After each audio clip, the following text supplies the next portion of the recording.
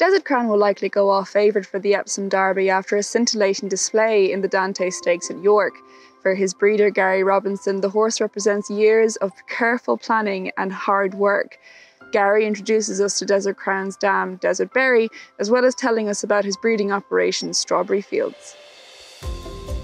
The history of Strawberry Fields was from when my old partner Basil White was here, and I forgot he was getting older. And as he got older, he eventually said to me, well, you take it on and you'll make it look good. So I actually went on and have now put trees and all the good bits in. And at the beginning, me and him followed a few old-fashioned breeds. And so now we've proven the families. We've got, well, I think this year, are really potential great horses. And this is the first real year. And after doing a few courses, I've realised that I don't know as much as I did about breeding until I met Alistair Nichols. And Alistair Nichols and me sit down every year for about 3 months deciding on what we're going to breed the following year. And then we all get back as a team. And once we've got the team together, we decide which ones we're going to go to. Initially, we purchased her mother, which was Foreign Language. And Foreign Language had been a winner herself. And we paid what I thought was good money at the time. So you could tell after about 5 to 10 years of doing this, you can see if something's starting to breed something special. She didn't. Fortunately, she did have a green desert mare, which is, we know now, is Desert Berry. And Desert Berry went on to win. Unfortunately, that's a little injury, so we had to retire her, but she went on from there. And we kept that bloodline going with Binch and Binary and all, and Proviso and everything. It all came back in. And she's great cross for certain Galileo type stallions.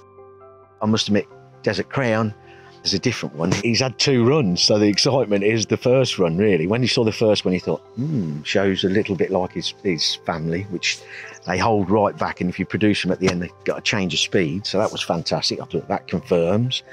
And then, of course, at the Dante, he looked a bit special.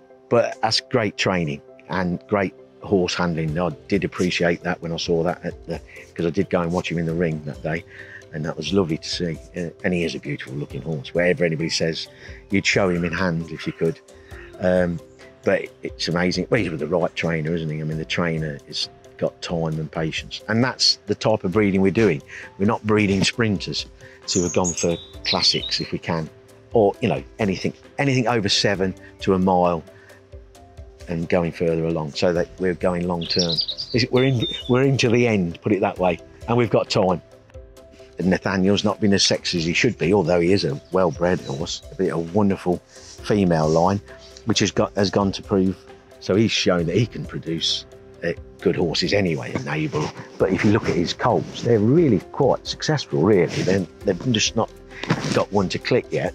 But his female line is the best of the Galileo. Galileo you wanted anyway on the Green Desert side, but his female line came in again.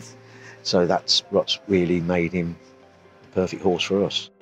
Well, we can pay next year's wages when we sell a horse. That's the priority, because we sell horses.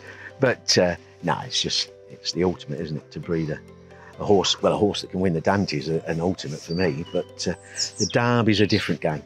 We've got a lot of tactics in the Derby, and whether that suits his, because he is a flowing horse, he's a wonderful horse, and I should be closing my eyes in the last 2 furlongs, because that's the only thing I can do. I can't help anymore. Everybody here is obviously excited. They're going to Epsom. I'm sitting at home with daughter because she can't go. So, and also it's safer for me because I might get too excited. I might even buy a bottle of champagne.